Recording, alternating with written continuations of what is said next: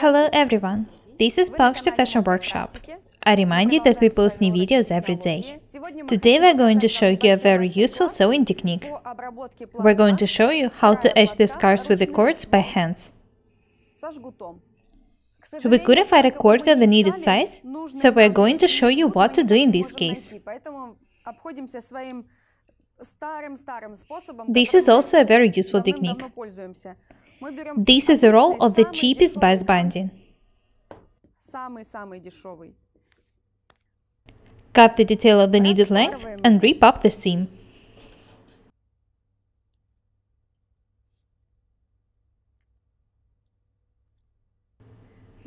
Now I can pull the cord out of the binding. As I've already said, you need to make it as long as you need.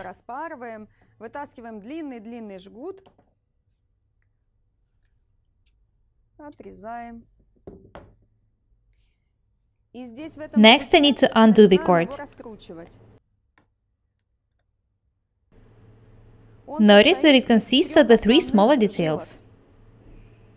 Separate them from each other. Here they are.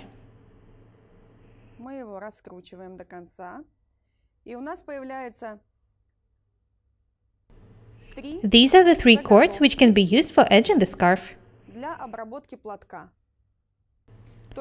These ones are short. You should make them as long as you need. The one I'm holding now is of the needed length. We're going to show you the only way for edging the silk scarves for them to look exquisite. This is not a mock-up. This is the scarf we made for Olya. Next, we're going to show you what to do. The first thing we need to do is to cut a small piece of the selvage. Watch what Natalie is doing.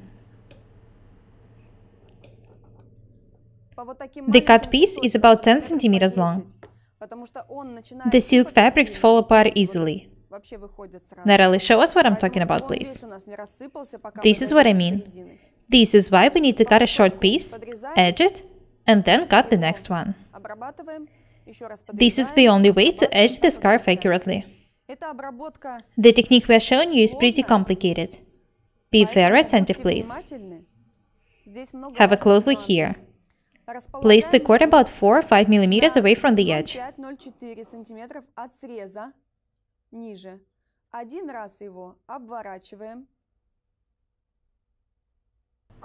Cover the cord and fix it inside with a couple of stitches.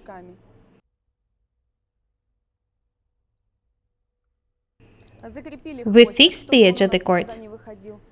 Watch what Natalie is doing next. We've already covered the cord with the fabric once. We need to do it one more time. Make sure that the needle goes under the cord and then make a stitch this way.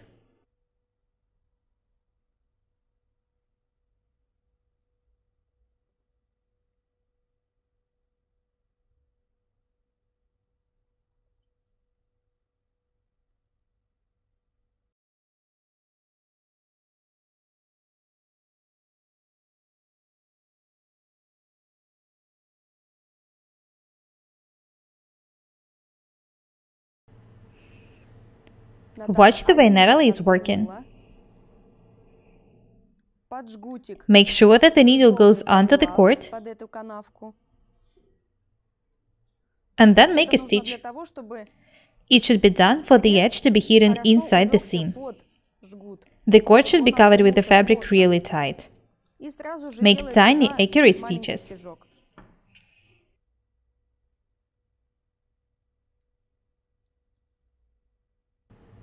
Have a very close look here.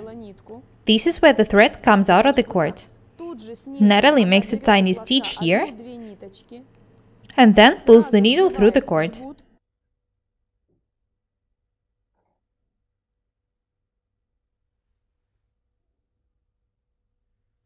The stitches should be bias.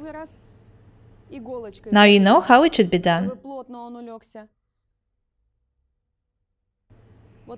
Please be very attentive. As I've already said, find the point where the thread comes out of the cord, make a tiny stitch besides it, and then pull the needle through the cord.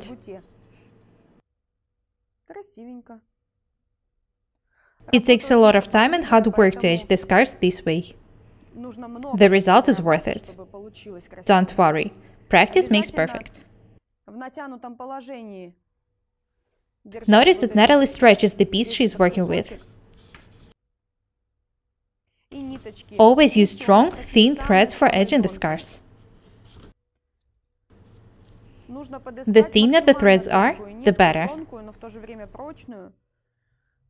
Have a look at the one we are working with.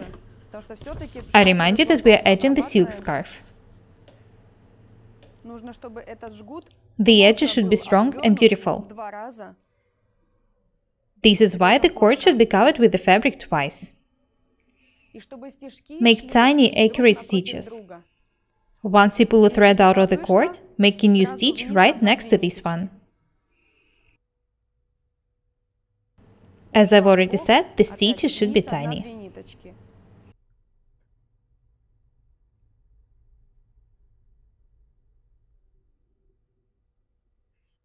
Watch the way Natalie is working.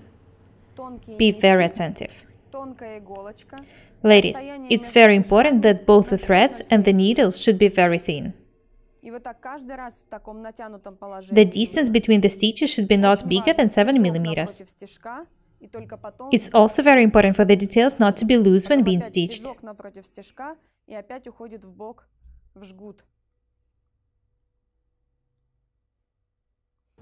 Have a close look at what Natalie is doing. Make a tiny stitch here, then pull the thread under the cord and through it. By doing so, we make strong, accurate edges.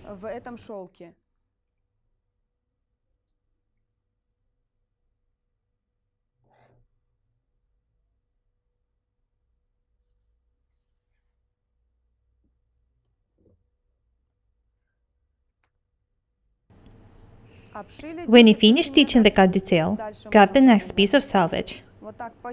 This is the only way for edging the details accurately. Most of the silk fabrics are not strong, and their edges fall apart easily.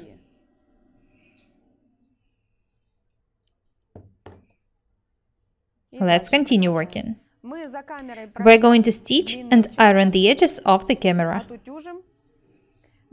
If you find a cord at the needed size, you'll be very lucky. If you don't, you can use the technique which we showed you.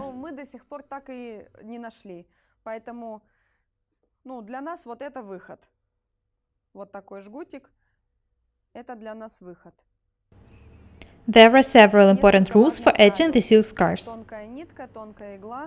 Both the thread and the needle should be thin. The fabric should be stretched, and the stitches should be strong and tiny.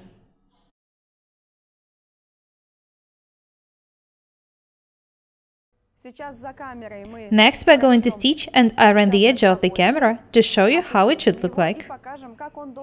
You need to be very patient to edge the scarves this way. I recommend trying edging the mock-ups this way first. When you're absolutely sure that you know what to do, you can move on to working with the actual garments. That's all for today. Be different and beautiful. We're Ira and Natalie. Subscribe to this channel. Thank you. Goodbye.